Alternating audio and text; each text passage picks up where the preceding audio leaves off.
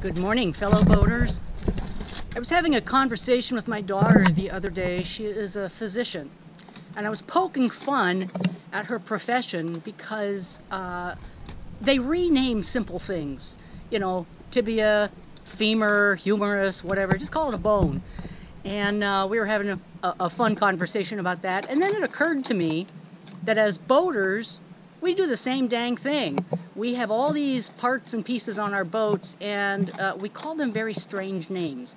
So I know that a lot of you, this is old hat, you're probably gonna be bored by this video, but there are an awful lot of you that are out there that are new to this game because of COVID. You know, maybe you just got a boat for the first time or whatever, and you really are pretty clueless as to what all this stuff is called. So we're gonna start with the basics first. Directional position on a boat is one of the most important things you need to know, because you can't say left or right because that's predicated on what direction you're facing. So as you're facing the bow, the left side of the boat is always called port, the right side of the boat is always called starboard. That way, no matter where you are on the boat, everybody knows port and starboard. I remember this quite easily because port has 4 letters in it, so does left. Silly, I know, but it helps me remember it. The next thing you have to remember is the front of the boat, the pointy end, and the back of the boat, the not pointy end. The front of the boat is called the bow. The back of the boat is called the aft or the stern. One way to remember this is the bow is the one that goes down in the waves. It bows to the waves. Cheesy, sorry. The way I remember it is think of the female body. Bow, aft. That'll help you remember that. Now we're going to talk about freeboard. Freeboard is important to know, especially when you get further on in this and you begin to work on your anchoring skills. Freeboard, I'm going to turn the camera. Freeboard is the distance from the waterline to the top of the first deck, midship, middle of the boat. That means that you're looking at the distance from the waterline to right here. That's your freeboard. Ours is 5 foot. That will be important when you anchor. The other thing you need to know, these little things right here are called cleats. There's cleats on the dock as well. And these are dock lines that attach the boat to the dock with the cleats. They're not called ropes, they're called dock lines. And of course, we've already discussed these are fenders, they're not bumpers. When you step on the boat, the first thing you're going to see when you step on the boat is the transom. The transom is basically where the living part of the boat stops. It's the end of the boat. If you have an outboard, it is the piece in the back, the solid piece in the back that you hang your outboards from. We have inboards, so we don't have that, but this is the transom right here.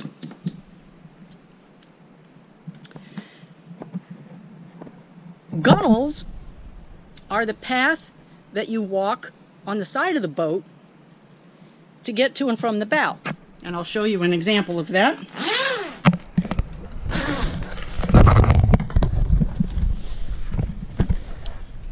Gunnels that are usually spelled gun whale, but it's pronounced gunnel, is this area right here where my feet are. It's this skinny area right here that runs along the side of the boat where you can walk. And it's reinforced just for that purpose. While we're up on the bow, we're going to talk about the anchor system. This is called a windlass. This is the motor that makes the anchor go up and down. And these are the controls for that motor. We got it up and we got it down. We have about 150 feet of what we call road. 25 feet of it is chain. You can see the chain right there.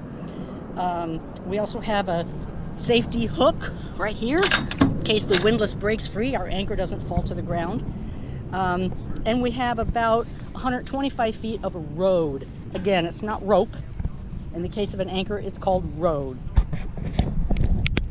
The last thing we're going to chat about while we're outside the boat are stanchions. Stanchions are these things right here that hold your railing to the gunnel. Once you go inside the boat, you are, in our particular model, you are in what we call the cockpit. The cockpit is the open area surrounding the helm. The helm is where all the magic happens. That's where the captain controls the boat, drives the boat, pilots the boat, whatever you want to call it.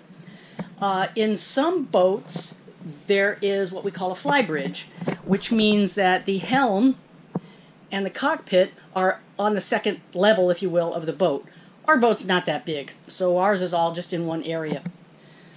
This right here is called a hatch. The difference between a hatch and a portal is that a hatch is an opening that you walk through. A portal is just a window in the boat. As we go downstairs, we are now in what we call the salon of the boat.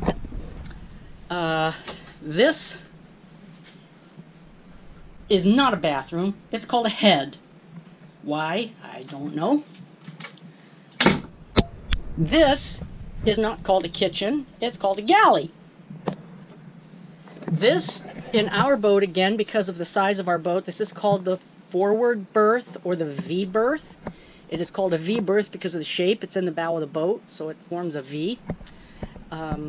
If you had a larger boat where this was partitioned off, you had a wall here with a door going into here, it would be referred to as a stateroom, usually the master stateroom.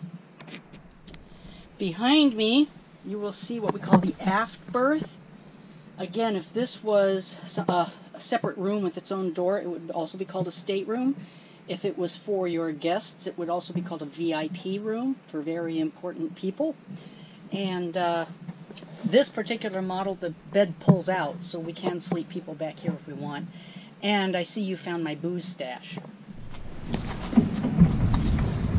Okay guys, well that is the end of our little clip on weird boating terminology. I hope this has helped those of you who are new to this game.